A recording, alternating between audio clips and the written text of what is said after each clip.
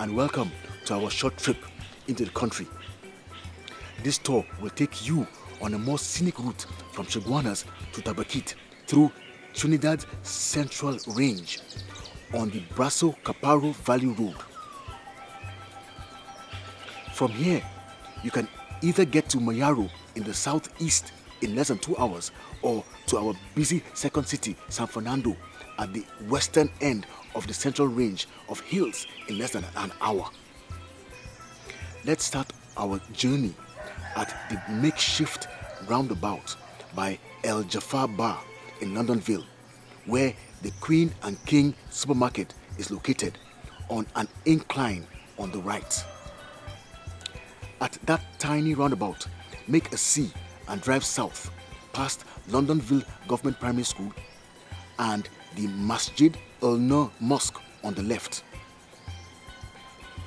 Along the Brasso Caparo Valley Road, Longdenville is scattered with small shops of local food vendors on the left.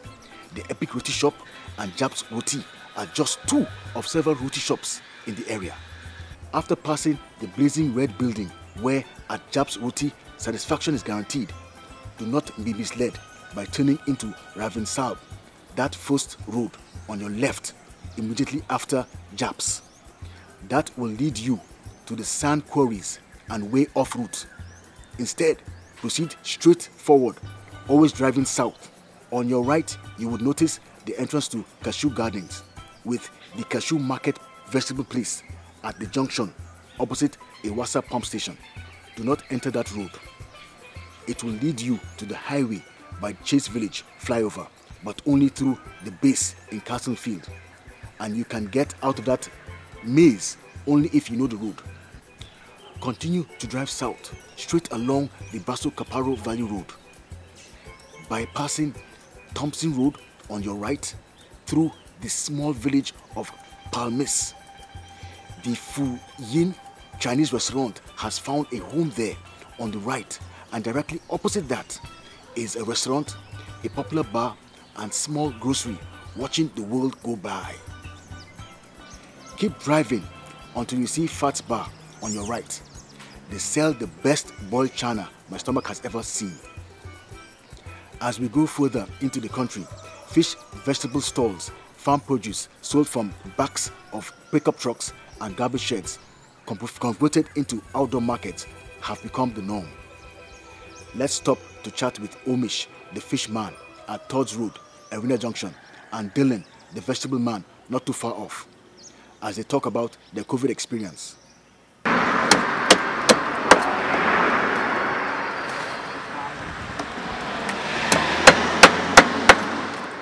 I've been selling fish for about 5-6 years. It has been great until I have to say the COVID affected us. Compared to how it was before COVID-19, yeah, it affected us really bad. Fish prices, everything just went from 0 to 100 real quick within months. Anything you wish for, what you sign, you get everything clean and crisp. I have a different variety of fish.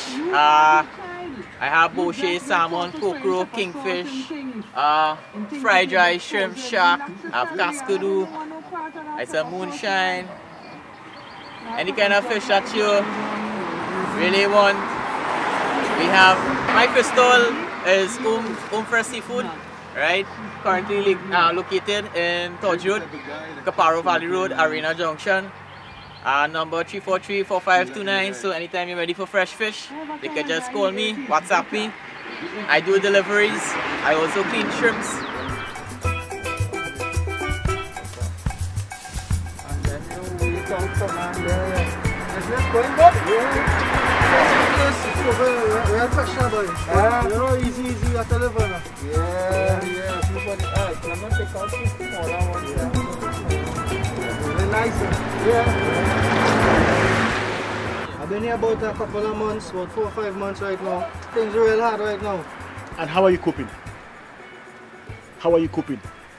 Well, as I said, things hard, but I have to live, you know. I have to live, one day at a time. Things are real stiff. As the journey continues, you will see a bus stop on the right and Todd's Road on your left. Do not turn in there because after about an hour or so, you will find yourself in a rima. Instead, look forward, straight ahead towards the wall of green. You will soon find yourself in Caparo, the center of commerce in the countryside.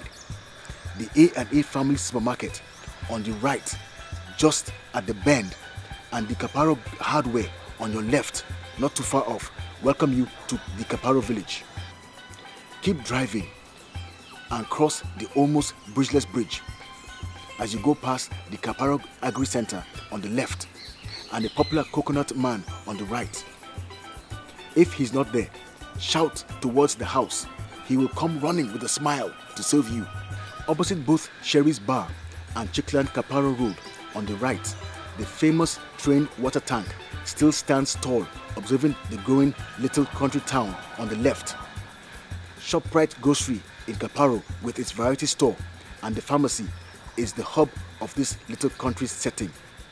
Vendor Natasha Khan, who sells vegetables besides ShopRite, speaks to us. So, Natasha, morning, how are you this morning? Good morning, fine, thank you. Nice. So tell me, how long have you been here? How long have I been here? 15 years. 15 years. Yes. And what do you sell? After vegetables, provision, name the vegetables. Okay. Pimento, sweet potato, sweet pepper, ginger, algae, pineapple, fig, celery. The whole full works in the market. Okay. How has COVID affected you? Not much, you know. Not really affected me. No. What do you feel about this COVID thing? What I feel about the COVID? Yes. Well, it's something very serious. So you be cautious about it. You took your vaccine? Yeah, I took the vaccine. I took the Sinopharm. Okay. Did you have any effect on you? No, not really. Just a slight fever and that was okay. So no problem. Everything was good. Caparo can boast about having the only tire shop and sawmill in the area, both on the left. Past that and around the corner, a popular bar on the left offers surprising treats, while further ahead, the vegetable stall on the right sometimes offers night market. Let's stop at Tuki Man, aka Up Top, a mechanic whose shop on the left beside a small hardware is the pride of this tiny place.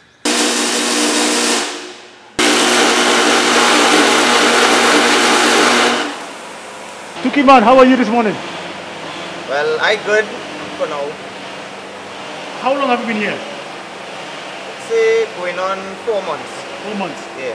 And how has business been since? Well, it started off real slow.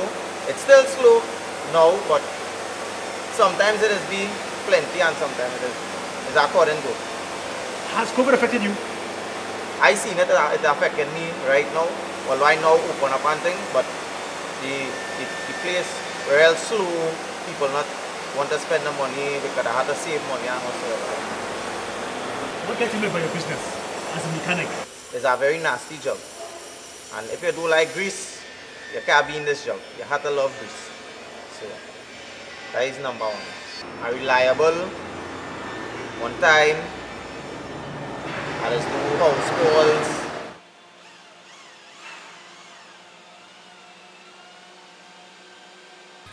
The small incline you will meet upon departing Tuki Man leads downward towards the village of Mamural.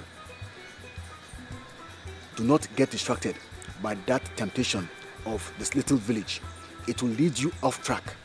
Continue ahead, always driving south, and at another small bridgeless bridge you will find an abandoned breeding unit on the left and the road to Brasopidra also to your left.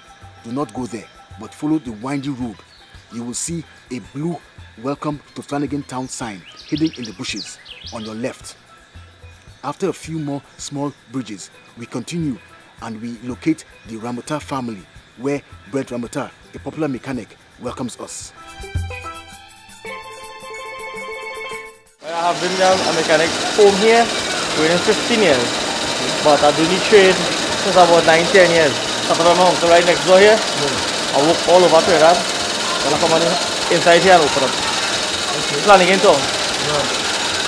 Out here, it have real mechanics, out smart people, so just have to help people And you work real nice, you work real good work. Not a hard work, it's a nice work. Yeah. I lost one of my parents in COVID in 2021. I lost my father, the most help I had. The most help I had in 2021. He got on the 15th of December 2021. He's the guy to do everything for me. Controlling plenty. Fast place, controlling home, controlling everything. Yeah. And so that I want affection, and two, some days will be good, some days we work slow down. Understand? Yeah. Other than that, I have to make it do. Some days I make money, some days I make no money, some days, you know, they run good, some days they run bad. Yeah, other than that, we have to go with the flow. I fix all kinds of vehicles. Nissan, Mitsubishi, Honda, Benz, Audi, everything. All types. Full works. Engine, transmission, gearbox, diff, suspension wise, everything. Oil change, tune up, full service, diesel and both gas and hybrid. Flanagan Town proper is a scenic, sleepy place since 1903. It was hoped that it would develop into a town since much cocoa was being produced in that area. And the train line eventually passed through that village. However, when cocoa prices fell in 1921, hopes for a town was crushed. The family-owned community gas station, now being operated by Ronnie Ubudu Singh, gives us a brief history of Flanagan Town, and he also touches on how COVID has affected small businesses in that area. I've been here for the last 33 years. People live as one. It's a nice rural village. But since COVID, things have changed. COVID has impacted on business, the economy, more so. And that has had a ripple effect with a lot of social issues, you know. Crime has infiltrated areas like this. Criminals are leaving the town areas and coming up here and committing crimes. I've had a robbery here a couple of months ago. So business has gotten slow. There's not much activity as before. It has been hard on small businesses like this, especially areas like this. As we leave the gas station and approach the T-junction, the Litungs Bar is on your left and Flanagan Health Center right opposite. Turn right, drive past Flanagan Town RC School on the left, which is also the St. Bartholomew's Catholic Church on weekends. Not too far away, on the right, the white walls of the graveyard loom in sight. Pass another bridgeless bridge and drive up the hill, but slow down at the T-junction at the top. If you turn right, you would find yourself at La Vega, and on the Presal flyover, ignore that turn. Instead, peep downhill and drive straight ahead towards Brasso. The newly built former Brasso police station on the right is now the admin building for the Children's Authority. As we approach the forest of elegant teak trees, we pass the cocoa estate on the right. The old cocoa house still stands strong as the dazzling sunlight shines down upon it.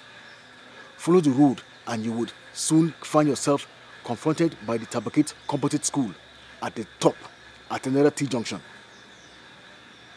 You may turn right and move towards Guaracara and Williamsville and continue towards San Fernando, Princess Town, or the Baranlara Stadium. However, a twist in the tail occurs if you turn left, for you would pass Nolly's Tunnel and further towards Rio Claro, and beyond that, Mayaro. Enjoy the rest of your trip, and I hope that you have enjoyed this scenic drive with me. Please click the like button and subscribe for more exciting videos from me. Bye for now, and see you in the next episode.